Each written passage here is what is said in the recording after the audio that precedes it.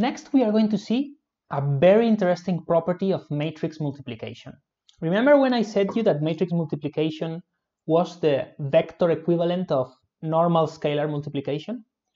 So that's true, but not all the properties of scalar multiplication apply to matrices. For example, in scalar multiplication, you can do 2 times 3, and that's equal to 3 times 2.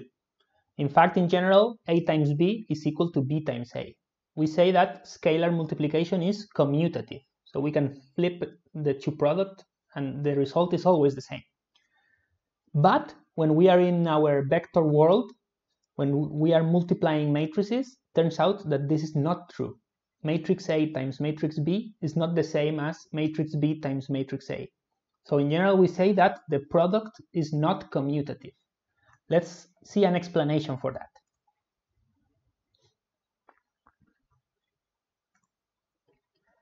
Have a look at this example. So in this example, I have a matrix A, and this matrix represents a projection into the x-axis.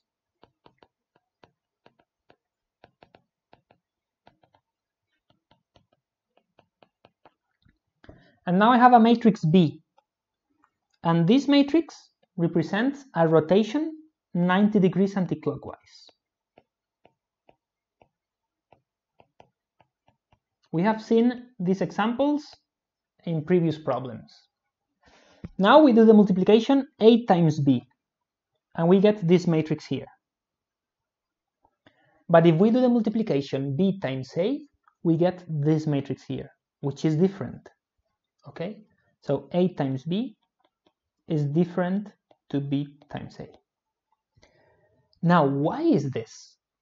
So there is an intuitive way of explaining it. Imagine we are in a two-dimensional space, and we start with a vector V.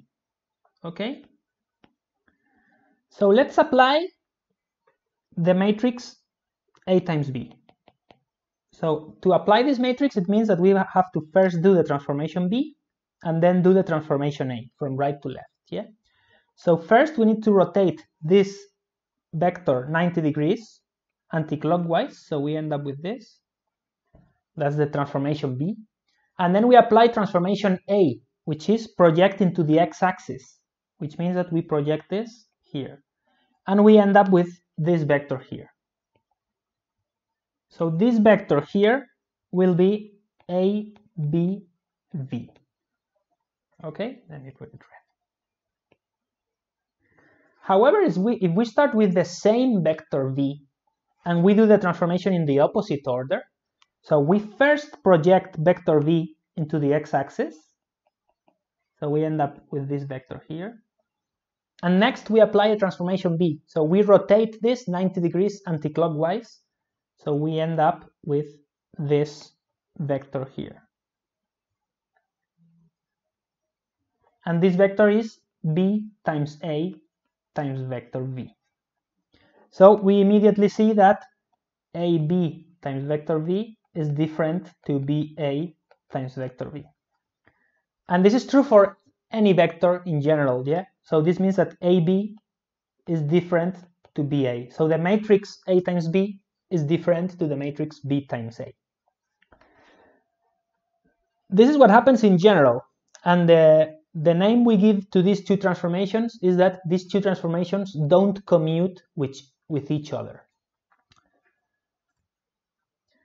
Actually, there is usually an example given in by I don't know who came up with this example, but putting on shoes and socks are an example of a non-commutative operation.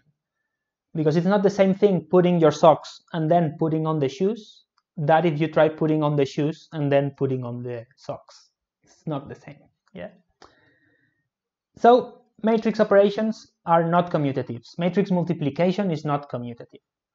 However, some matrices do commute with each other. So it's not a general property, but some matrices do. And this is the case for this example here. So in this example, we have a matrix A, which actually represents a rotation 90 degrees clockwise.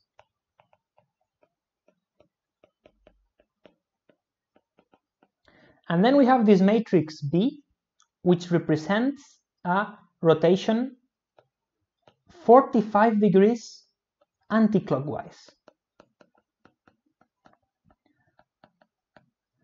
So then if you calculate A times B and you calculate B times A, you get the same result. How is this possible?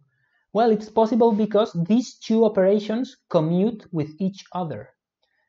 It doesn't matter if you first rotate 90 degrees clockwise and then 45 degrees anti-clockwise, than if you first rotate 45 degrees anti-clockwise and then 90 degrees clockwise. The result is the same because the order of these two operations doesn't matter. And this can be seen in the fact that the two matrices commute with each other. Okay, that's the name that we give to this phenomenon. And this is actually a very, very important property when you study quantum mechanics. So some quantum mechanical operators commute with each other, others don't. And this is the origin of the famous Heisenberg uncertainty principle.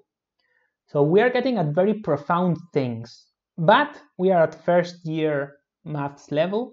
So let's not try to explain that yet. You will learn all about it in next years.